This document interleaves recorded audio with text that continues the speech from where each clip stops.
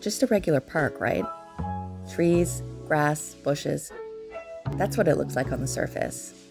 We're going to look a little deeper to learn what's happening below ground and how it could help the city cut its carbon emissions. I'm here with Mikko Jalas in the up-and-coming neighbourhood of Jätkäsaari here in Helsinki. Mikko, you've been part of a really interesting project here making use of bio-waste in the city park. Can you tell me a little bit about that? We have been engaging with the city of Helsinki with an idea to start using bio-waste streams to produce what we call biochar and then use it in the urban green areas in Helsinki. What actually is biochar? Biochar is a product that you get if you put organic material, let's say branches, leaves, straw, organic waste, sewage sludge into a burning unit that has low oxygen in it. So not everything is going to burn, but you have some heat coming out, but you also have a carbon residue that's like black, normal, it looks like a barbecue carbon. Okay. And you get very, very permanent structures that are not going to decompose in nature. So if you put biochar into the soil, it will stay there for 1,000 years. You notice this if you go into a forest, you see very old traces of forest fires. Wood that has been burned will not decompose, and the same happens to biochar. It will not decompose when it's in the soil. And when it's in this form, you can use it in this really exciting way in city parks like this one. It's put into the green areas of the park, and that should both improve the health of the plants, so grass, trees, everything that has been planted should be faring better, and in addition it's also storing carbon in the soil in a very permanent way. Where do we find biochar in this park?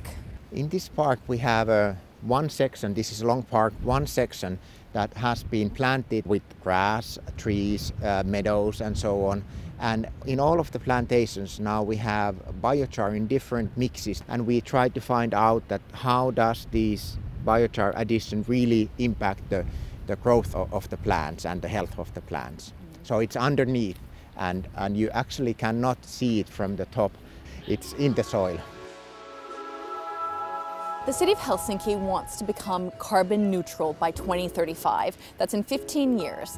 How can biochar play a role in making that happen?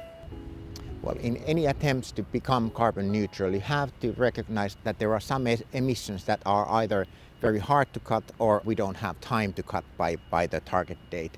This means that in order to be neutral, you have to be drawing carbon down from the atmosphere. Whilst you emit something, you have to draw down carbon as well. And biochar now is one way that we can fix atmospheric carbon into a form that is very stable, and we can put it into the ground. This is like storing or sequestering carbon for long periods of time. And what is the actual impact of the biochar used in parks? Like if we were to implement this at a citywide scale, what would it mean for the city of Helsinki?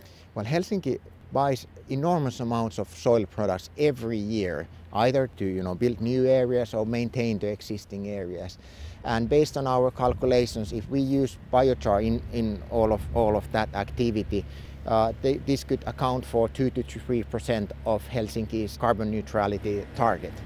That's a huge amount. If you think about just city parks, that's not something that you would expect, but actually it can make a really big contribution. Yes, the contribution is equal to having like a major overhaul towards wood construction in the city. So if we think that concrete is now the dominating material to make high-rise buildings. Like all the buildings around us? All the buildings around here are of concrete structures. Even if we make a major overhaul in that, it's only in the similar size than using biochar in the green areas. So both are significant, and we need these small percentages to reach the target. Yeah, everything adds up, right?